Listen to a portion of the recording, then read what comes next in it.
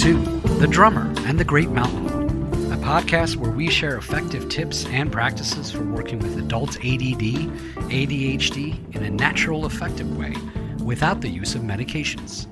Each episode, join me, your host, Batman Saram, along with the author of The Drummer and the Great Mountain, Michael Joseph Ferguson. Join Michael and myself in an interactive discussion of sharing our stories as we journey together in transforming what can be the gift of being what we call hunter types. This podcast is intended to be your audio companion to the book written by Michael, who joins me each episode where we both will strive to foster dialogue, give you our personal insights, and share both of our experiences on this similar path that we are all on.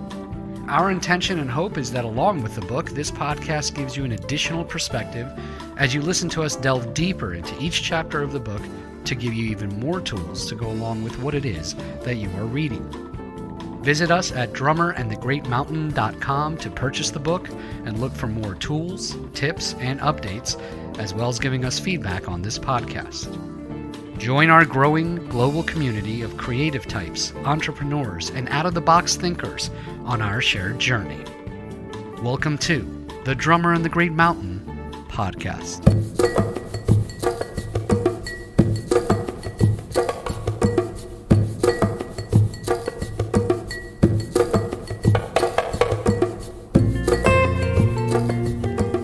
Welcome, everyone. Thanks for tuning in. I'm your host, Michael Joseph Ferguson. I hope you are all doing well.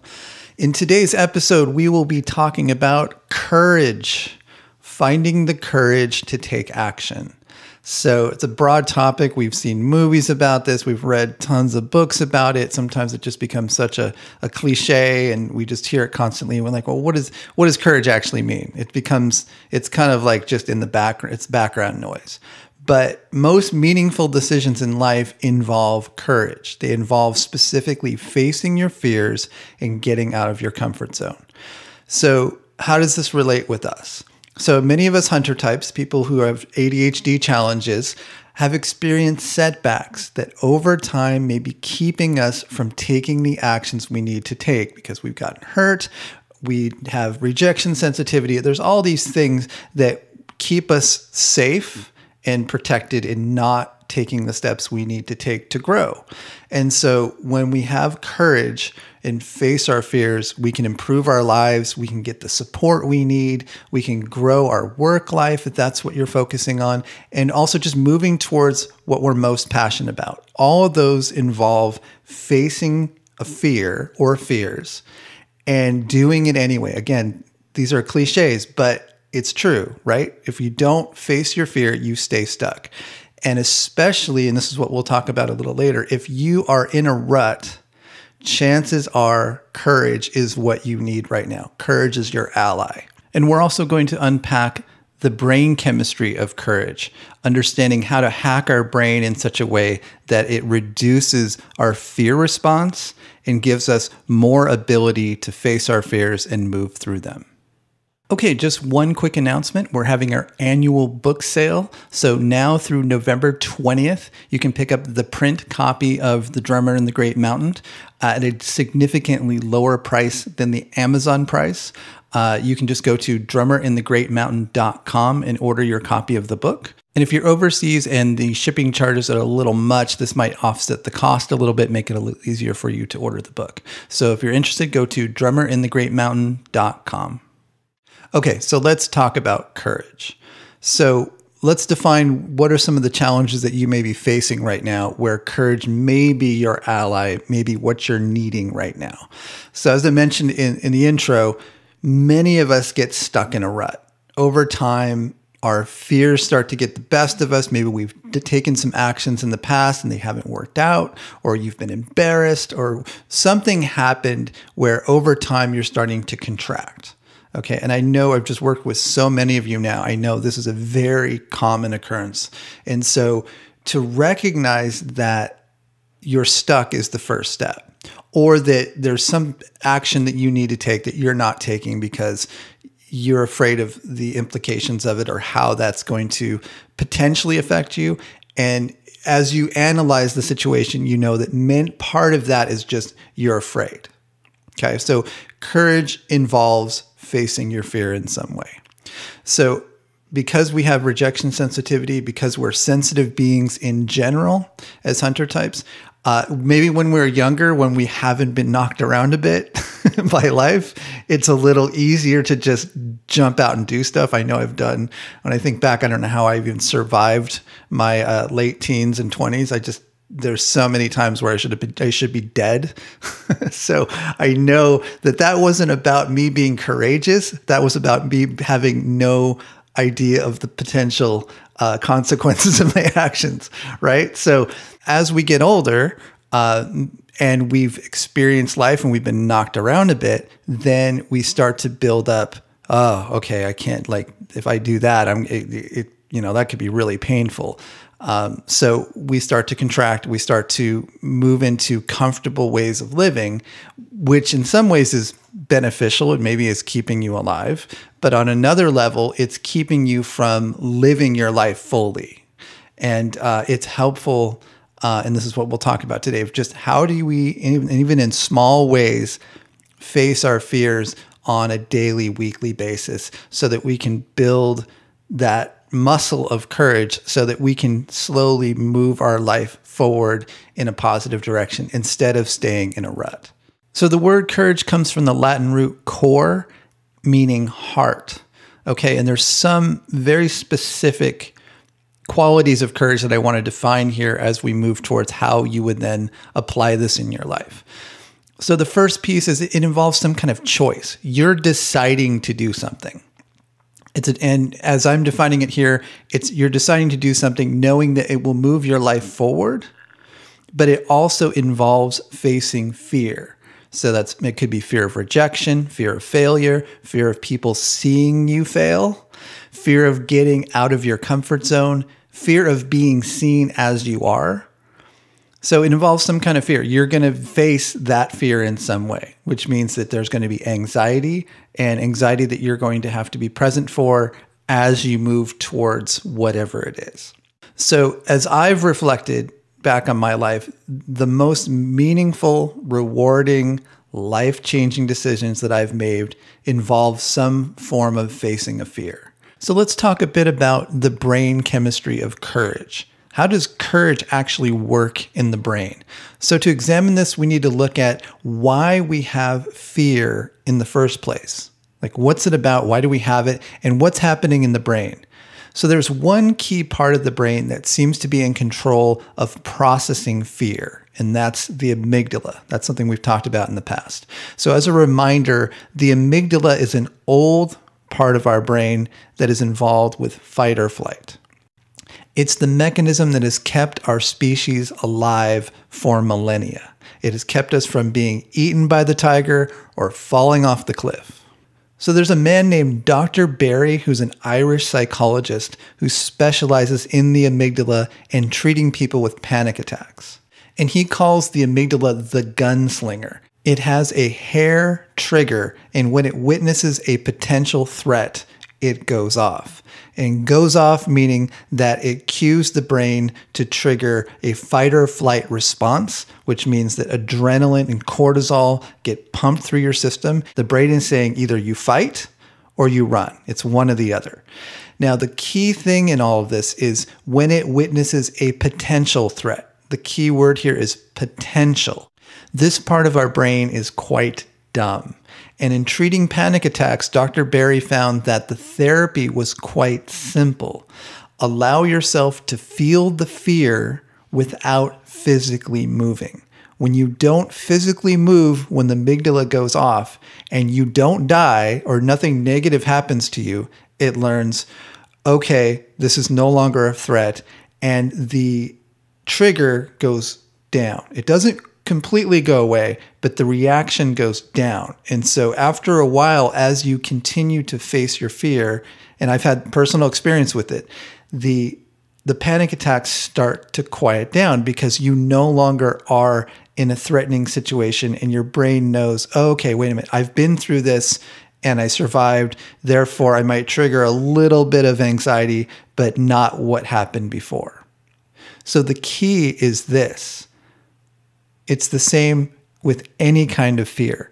When we face our fear, the anxiety gets reduced. When you face a fear and you move through it and you have nothing bad happen to you, the anxiety gets reduced.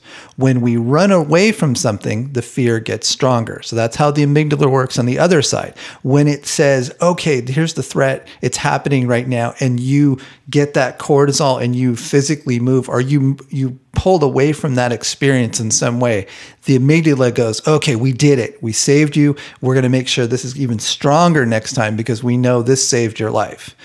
So it's the old adage of when you don't face your fears, they get stronger and more powerful. It's absolutely true on a biochemical level. So the other element to this is practicing meditation and mindfulness has been scientifically documented to literally shrink the amygdala. So it turns out in order to hack your brain to have more courage, meditation and mindfulness practice on a regular basis is part of the answer. And I'll leave a link in the description of this episode to my episodes on mindfulness and building a meditation practice. So courage is a muscle you build by exercising it. So by facing smaller fears on a daily, weekly basis, you get the courage to surmount bigger fears and move your life forward in a positive direction. And it's so you don't have to take on the biggest fear in your life in order to feel like you're exercising your courage muscle. It involves small things like, what can I do today that's going to be like, oh, it's just going to move me forward a little bit, that I maybe reach out and make that phone call, or make a decision to cancel something so you can focus on something you really care about, or dress in a certain way and just not be afraid of what people think of you, because it's your true self and you just want to express yourself in that way. Whatever it is, courage is a muscle you build by exercising it. And it doesn't necessarily have to be a huge thing. It could just be a small act of courage. So what got me onto this theme of courage came from an experience I had recently. So I want to share that with you because it was kind of the crux of this podcast episode. My birthday is October 18th. I just had a birthday. Cuesta every year gets me a birthday card, and each card over the last 4 or 5 years has had an animal on it. And so if you're familiar with indigenous wisdom, each animal has a certain quality or characteristic that it represents to a particular culture. So the previous couple years, she got me one with a bear, and bear has a very specific, there's a whole storyline around bear energy. Then she got me wolf, which is all about teaching. It's being a teacher. And this year she got me a card, and I looked at it and it scared me. And it was a tiger. And I'm not afraid of tigers at all. Like, it's not like I've never faced a tiger, but it's not like one of my fears. But for some reason I went, okay. And then I looked it up, and one of the representations of tiger is courage and facing your fears. And I went, okay, got it. And so that was like the morning of my birthday. And so for my birthday this year, we went up to Big Sur. We actually went up to Cambria, California, and then drove up to Big Sur. So one of my favorite places on the planet. I've driven the one from Cambria to Big Sur 7 or 8 times in my life. Just one of my favorite places on earth. I've never had a fear of driving the one. Some people get really concerned because it's a very windy road, runs along the coast, but it's just gorgeous. So as I got about a quarter of the way up, I started to have a bit of a panic attack. And I'm like, oh my gosh. And I had to explore it for a second. Like, why am I panicking about this? And it was the fear of getting stuck on that road and not being able to get out. So to give you some context, about 5 years ago, when my mom was sick with cancer, she was in kind of the last stages of that. I was very stressed out, and I had an experience where I was stuck on the 5 freeway between San Clemente and Oceanside, and there's no turnouts because that's where the military base is. And there was some accident, and all the cars were backed up. And people were freaking out because there was no wind, and we were all breathing in exhaust fumes, and there was no movement. We were just stuck. It was a parking lot. And that was a very traumatic experience. It was very hard on me emotionally. And when I finally got off the freeway, I was just like, I was shaking because of all of the other anxiety that I was going through, it would just took me over the edge. And so in this situation, this was the trauma, this was the event that got triggered, that triggered the fear, triggered the anxiety, triggered the panic attack. I got about a quarter way up and I could feel the panic coming in, and I went, okay, I have a decision to make right now. Either I turn around and it's fine, I can spend the rest of my vacation just lounging in Cambria, which is a beautiful coastal town, and I can just enjoy myself, or I know how beautiful Big Sur is. If I just keep going, I'm going to be really grateful I did. So I was like, okay, I believe I found a stop. I stopped for a second, caught my breath, and went, okay. I mentioned it to Questa. I'm like, I'm fine. I'm choosing to go through. And so how I dealt with it was, I've learned over time when I'm facing a fear like this, and both metaphorically and also dealing with panic attacks, that you don't try to think way out into the future. You think, what is the next milestone? So in my brain, I thought, okay, how I handle this is I looked at the map on my phone. I said, okay, the next major spot where I can stop and take a breath is about a half hour away. And there's really no other turnouts. So like, you're on it. You're on these windy roads and you got to just keep going. So I said, okay, I'm going to get to that place, and I'm going to take a break, stretch, catch my breath, and then I will then set my next milestone. I'll stop, take a break. And that's what I did.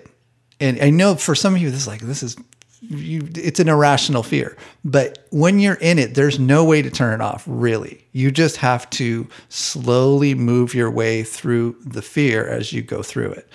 So I just kept going. I said, okay, the next milestone is this. Got back on the road, drove there, took a breath, got out, stretched a little bit, said, okay, now I'm going to go to the next place. And then as I was driving up, of course, there was construction. So one of the fears that I had of being stuck on the road happened. It was now down to one lane, and I had to wait for cars to go by. And again, in my brain, it's like, oh, this is very serious. You're going to get stuck here. And the panic starts to kick in. But I thought, okay, waited through it. And because I took it in small steps, after a while, the fear started to relax a little bit. Your brain starts to go, okay, I'm safe. And by the time I got to Big Sur, I was fairly relaxed. I could still feel the adrenaline, but I was okay. So the reward for that, because I could have chosen to not taken the road and just gone back. That was a completely valid option. Is that I pulled into Pfeiffer Big Sur State Park. I don't know if you've ever been up there. So that's the south end of the Redwoods. So the Redwoods extend up all the way up the coast. And then, of course, up in Arcata, that's where like the big redwoods are. But down south, that's where the redwoods start.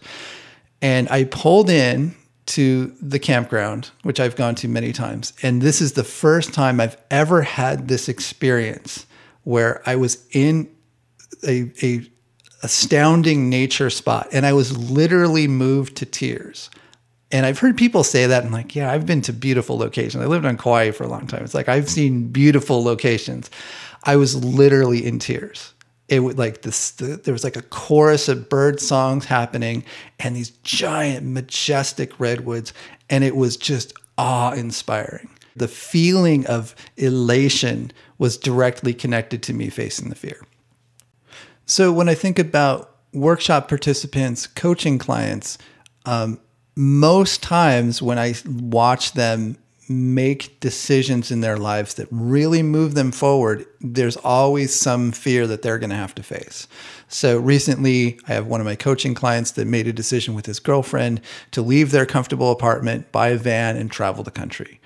And they were, it's whenever I talk to him, like, wow, it's like you can hear in his voice, he's a different person because he made that decision. But, there's challenges when you make a decision like that, you're still on the road. There's things that are going to come up. And I always check in with him and go, okay, do you think that was still the best decision? And he's always like, no hesitation. Definitely. Now, I want to make a distinction here between facing your fears, taking a leap, and being impulsive. Those are two different things. So being impulsive is you don't think it through. You're not reflecting on it. You're not taking into account the possible risks. And then you're making a decision that's going to potentially hurt you and hurt others. That's not what I'm suggesting. What I'm suggesting is if you are in a space where you know there's actions that you need to take in order to grow your life, and you're not taking them because you're afraid based on past failures, that's where courage comes in.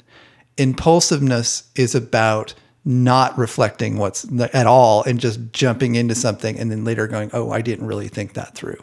Two different worlds. So there's different kinds of courage. So there's the courage to be yourself. So to just have the confidence to just embrace the fact that you are the way you are with challenges and all, and still honoring yourself, valuing yourself. And this, for many of us, this is a big challenge, right? Because people around you have maybe criticized you for being how you are. And there's always room for growth. But at the same time, there's still you owning who you are as a human being as something of value. And that takes courage. There's another courage of seeking support. So if you are feeling like you've been stuck for a long time and you really need support and you haven't reached out to a coach, to a therapist, that involves courage. That involves getting out of your comfort zone. Also, the courage to seek support if you are struggling with an addiction. Many of us hunter types struggle with addiction. And many times we, on our own willpower, cannot overcome that addiction. We need support from someone else. So the courage to seek support, to support you in overcoming an addiction, that is real courage. I have many listeners that are 12-steppers, and all of you know that there was a point of courage where you had to make a decision to reach out for support, and you did it, and it changed your life. Another courage is just the courage to step out of your comfort zone. Maybe there's an action you need to take with your business that you're afraid to do, or a business that you want to start that you've been wanting to do for a while, or a project that you want to start on, but you feel like, oh, I've blown it in the past. Hopefully this podcast and the book has been helpful to you in learning about ways to approach things differently so that you can have more success going into new ventures. So the courage to step out of your comfort zone. Again, that could be a small day-to-day thing. You may just look today, and I'll give you an exercise in a second, but what are the small areas of courage that you need to summon to overcome some challenges you've had over the past couple of weeks? Another kind of courage is the courage to stand up for yourself. So many of you have people that have continually crossed a boundary with you, that you have not confronted them on it. You've allowed it to happen. And how you know that has occurred is you will have an incessant negative inner dialogue about that person or about you. It usually goes both ways. You're angry at that person. You're also angry at yourself, but you haven't confronted them. That is another form of courage. And that is establishing a boundary. This is the boundary. When you said that, it did not meet my need for respect. And in whatever the situation is, you need to set a boundary. And if they cross it again, there's consequences. And as I mentioned in the beginning of this episode, if you're in a rut, courage is your ally. So that's the good news. The good news is you know what you need to do. It's simple. If you feel like you're in a rut, courage is the solution. There's some form of facing a fear that you need to approach. And it's small steps, so it doesn't have to be a big thing. So going back to my story about driving up to Big Sur, it's about small steps. What are the milestones? What is the one thing that I can do? What's the small fear I can face now that will move me in the direction that I want to go in? What's the next milestone? For me, it was very literal. I was like, okay, I'm driving up the coast, and what's the next place I can pull off? So you can both have courage, but also make it as easy on yourself as possible. So you don't have to fight the giant constantly. And that's not what I'm suggesting. It's about finding ways in your weekly life, setting a bar for yourself, saying, okay, I'm going to face that. And this is going to move my life forward, defining what it is, and then choosing to do it. If you choose to do it and you follow through, no matter how it works out, you win. it's a win because you faced your fear. Even if it doesn't work out great, that's okay. You faced your fear, and that was a step in the right direction. So to wrap up, for us hunter types, many of us have been knocked down countless times. And when we try something and it doesn't work out, especially because of our ADHD challenges, it's easy to give up. It's easy to contract and pull back in again. Hopefully this podcast has given you some tools of support to more easily navigate those situations, but we're always a work in progress. You will never have it all together. So it's important to exercise courage regularly. So going back to the hunter type concept, one of the hallmarks of a successful hunter in a tribe, going back to ancient times, was courage. It was what set them apart in the tribe. And remember, courage is subjective. So only you know what courage is for you. If I told my story about driving up to Big Sur to my 21-year-old self, he would be like, what? What's the big deal? It's no big deal. You're just driving up the coast. You're totally safe. But as I've gotten older and I've gotten knocked around a bit and have dealt with panic attacks, it's a whole, that was real courage to decide to keep going. And going back to what I said earlier, I can definitely credit regular mindfulness practice, regular meditation as giving me the awareness I needed in those moments when I felt most stuck to be able to think my way through it, internally talk my way through it so that I wasn't just in reaction. So I want to leave you with an exercise. So take a moment. I'm going to read the exercise to you, and I want to encourage you to hit pause on this and actually write something down. Okay? So the exercise is very simple. The question is, what is one act of courage you can take this week that will move your life forward? Now take a moment and examine what you wrote. So maybe you listed 4 or 5 things. I want you to take a look at those and assess which one is within reach. It doesn't feel like it's too big, but it's enough to feel like you're going to move your life forward in some way. And my challenge to you is, in the next week, take that action. Within 1 week of listening to this episode, take that action. So I hope that was helpful. Again, I'm going to leave some links in the episode description of some other podcast episodes you might want to check out. And as a reminder, we have our book sale going on between now and November 20th, 2022. So if you want to get a discount on the print book, go over to drummerandthegreatmountain.com, click the purchase link. And until next time, be well. Thanks for joining us. If you'd like to learn more about the book, The Drummer and the Great Mountain, visit drummerandthegreatmountain.com. To join us on social media, click the links at the top of the homepage. Help us spread the word. We're a small press and reviews really help. If you've been enjoying the podcast or the book, consider writing a review on iTunes, Amazon, Goodreads, or your podcast app. If you're new to the podcast and want to quickly get up to speed on the concepts we discuss, check out our free 5-day mini course. Visit drummerandthegreatmountain.com/mini course. If there's a topic you'd like us to cover on future episodes, we'd love to hear from you. Please send us an email at info@drummerandthegreatmountain.com.